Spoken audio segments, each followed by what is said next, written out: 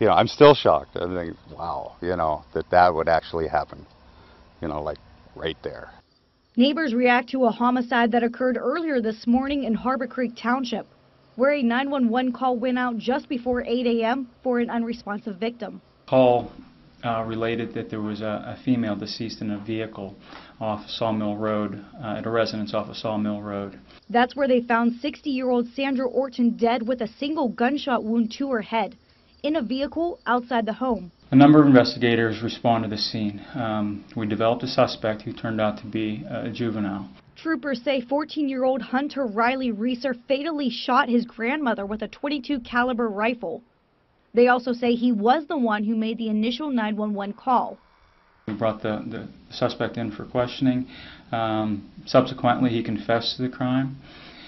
He was charged with 1 count of general homicide, 1 count of aggravated assault, and 1 count of a firearms violation.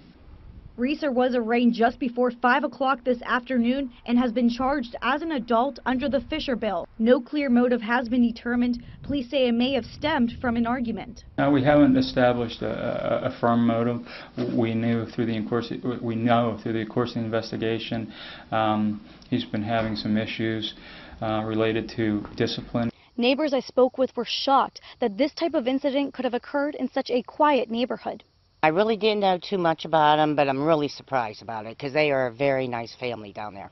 I figured he had issues, but to do this, I didn't think that he would actually kill his grandmother. I didn't think that was going to happen.